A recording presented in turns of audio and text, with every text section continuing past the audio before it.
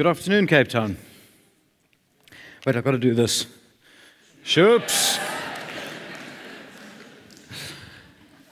My name is Ivo Vegter. I'm a columnist. And I'm here to tell you that bananas are scary and MSG is good for you. You see, we've been conditioned to fear risk and to avoid it. Right now, bananas are scary and MSG is good for you. It's not easy to calmly assess risk, right? It's harder still to evaluate it against its potential benefits. So what we do is we tend to shortcut the decision. We often rely on people we suspect are better informed than we are, especially if those claims tend to agree with our own emotions or intuitions or prejudices. It's ingrained in us to err on the side of caution. For example, we're conditioned to fear chemicals, right? We contrast them with natural substances, and we worry that they'll give us cancer. But this is a completely irrational distinction to make. Apples and almonds contain cyanide. Right? Nutmeg is a deadly hallucinogenic. Castor beans contain ricin, which is a chemical warfare agent. A single castor bean can kill an adult human.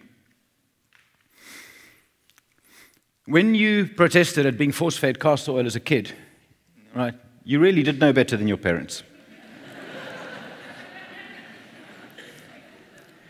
And you also knew better if you were never afraid of snacks containing MSG. Right? Few chemicals have a worse reputation than monosodium glutamate, and few deserve the reputation less. The term might sound very awful, but then so does isothiocyanate, which is an ingredient in broccoli and is an anti-cancer agent. Or acetaldehyde, which is also in broccoli, except that this one does cause cancer.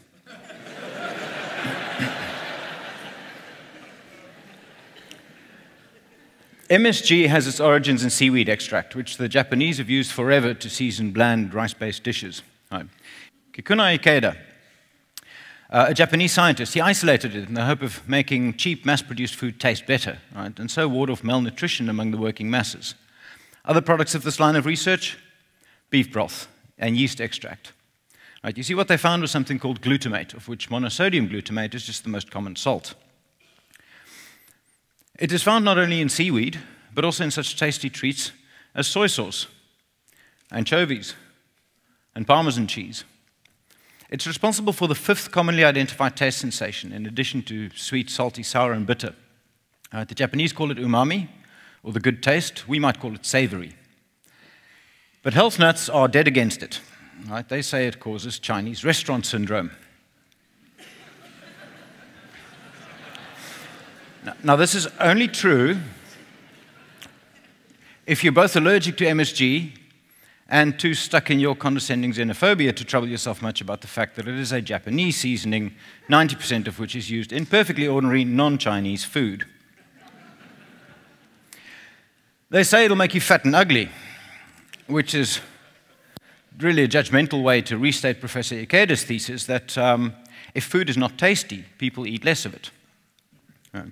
They say that we're dying of cancer, which is true in a way, but mostly because gangrene, smallpox consumption, and the flu no longer get us first.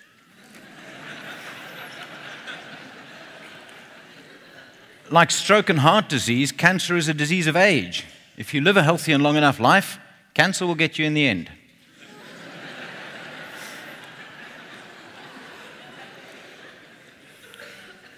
If you adjust for aging and you exclude smokers, cancer incidence is actually decreasing, and so are death rates.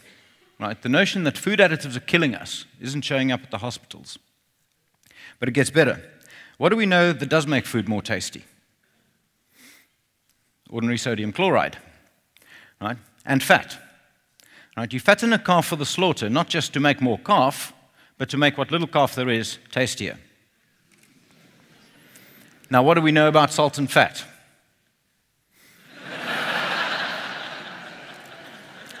It'll steal your mojo, baby. And what do we know that replaces fat and salt? Bingo. So, here we have a traditional seaweed extract, which occurs naturally in many tasty foods. It doesn't cause cancer. It helps make bland but nutritious food taste better, and it cuts down on fat and salt intake. Frankly, I can't think of a better health food than MSG. Now, the reason I found this marvelous little story about our fears and neurosis was because a year or two ago, someone asked me what I thought about fracking the Karoo. The connection will become clear in a minute. I was inclined to oppose whatever fracking was, right, because it sounds like a pretty perverse thing to do out in the desert.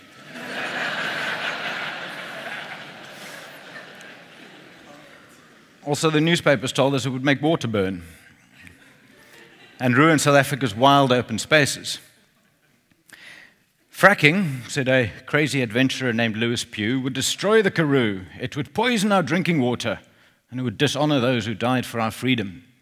We had a moral choice, he said, between water and gas, between good and evil.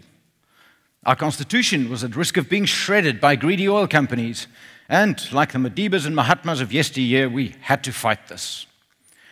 Right, the headlines and protest signs kind of wrote themselves, right? Frack off, no fracking way. Don't frack with our Karoo. But as a journalist, I tend to be skeptical of such high-flown emotive rhetoric. Right? If something sounds too good to be true, it usually is. And if something sounds too scary for words, I also investigate. Right? Invariably, I find that my skepticism is well-founded. So I looked into it, and I found that gas drilling by means of hydraulic fracturing, or fracking as it's commonly called, was nowhere near as scary as the Green Movement would have you believe.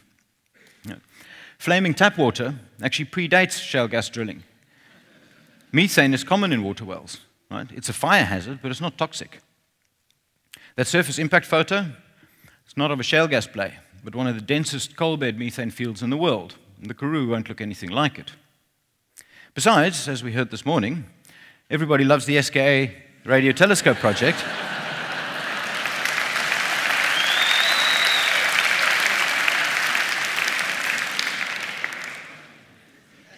Nobody ever whines about its surface impact.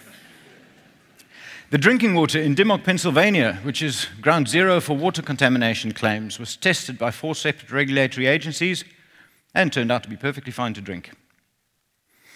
So when I wrote about all this, right, I got drowned in comments. I spent 18 hours a day for 7 days solid fielding responses. Emotions raged high. Accusations came flying thick and fast. Right? I must be a cretin, or callous, or corrupt, or all of the above. A publisher took note and asked me to write a book about environmental exaggeration and how it harms emerging economies. And that became the book that took me on this fascinating journey. I traveled to some crazy places.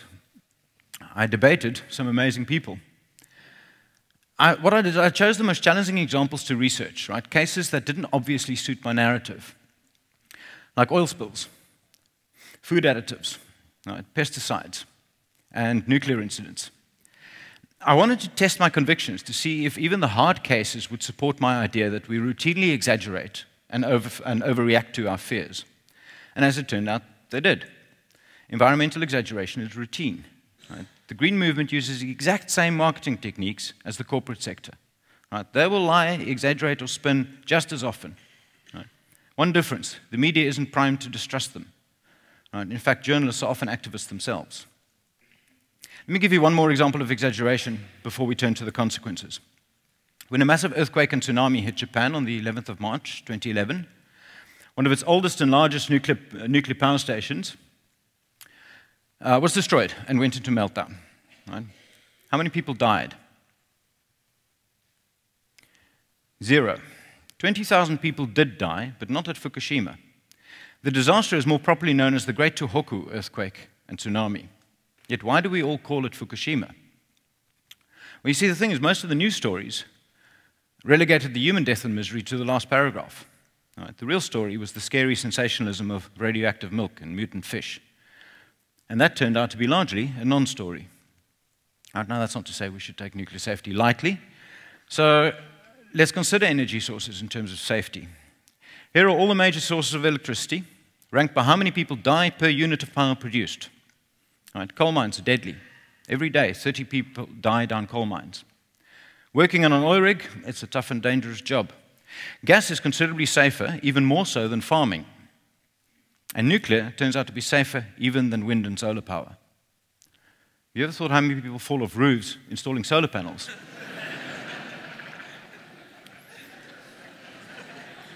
Accidents like Fukushima don't demonstrate the dangers of nuclear power. They demonstrate how safe it is. And even George Monbiot says so. Now, where do you think most radiation comes from anyway? Right. Nuclear power, the little red slice at the top there, is by far the smallest source of radiation exposure. Medical treatments and the air and the buildings around us expose us to vastly more radiation than the nuclear industry ever will. Right. Did you know that in normal operation, a coal-fired power station spews 100 times more radioactivity into the air than a nuclear power plant? Did you know that between 1945 and 1998, while most nuclear power stations were quietly churning out reliable, clean energy, over 2,000 nuclear bombs were set off around the world? Right. But notice the yellow slice up at the top there. That represents radiation in our food. Take the humble banana, right? The very symbol of healthy food, right? They're not scary, are they?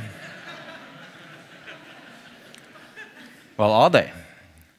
Truth be told, this guy is selling you something that you would struggle to get past an airport radiation detector.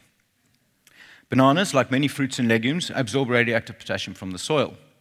A truck full of them is equivalent to a kilo of low-level radioactive waste. And guess what happens to all the bananas and nuts we eat? Our bodies absorb the radioactive isotopes and deposit them out of the way in our bones. We're all radioactive. Right. Truly, people. I'm not kidding. Bananas are terrifying. Now, see what I just did? I did exactly what activists do when they rail against radioactivity or pollution or fracking or chemicals in our food. Take a very small hazard or a very low risk and blow it way out of proportion. Right, the message that the environment is resilient and can handle some disturbance, or that our bodies are designed to deal with a little poison, doesn't suit their marketing agenda. Right. And here's the danger. Thanks to all this scaremongering and public alarm, Japan promptly decided to phase out nuclear power in favor of green energy. Right. That happened to be a little bit easier said than done. So what happened? Japan rejected the safest source of energy on the planet, and because green energy is still very expensive, they've been turning to the most dirty and least safe source known to man. Well done to the Green lobby. Within days of the Fukushima meltdown, Angela Merkel announced that she would close all of Germany's nuclear plants and replace them with green energy. Right? Is Germany doing any better than Japan? No siree. It's also heading back to the coal-fired 19th century. Well done to the Green lobby. The Washington Post, which isn't exactly famed for its right-wing bias, minced no words. Instead of a model for the world to emulate, Europe has become a model of what not to do. Right. Here's the hard reality. Europe is suffering from rising electricity prices, which affects everything from industrial productivity to household income. Right. Japan, post-Fukushima, is rapidly catching up. And the one country that jumped to take advantage of shale gas has cheaper power today than it did before the economic downturn. But what environmental price did the US pay? Well, surprisingly, perhaps, not very much. Gas almost completely eliminates pollutants like mercury, nitrogen oxides, sulfur, and particulates when compared to coal and oil. Right? There are anecdotal reports of some localized pollution, but the risk seems no worse than in any other industry. And as for greenhouse gases, here's a comparison between the United States in blue and the Kyoto signatories in red. Now, the first thing to notice about this chart is that reducing emissions and economic hardship go hand in hand.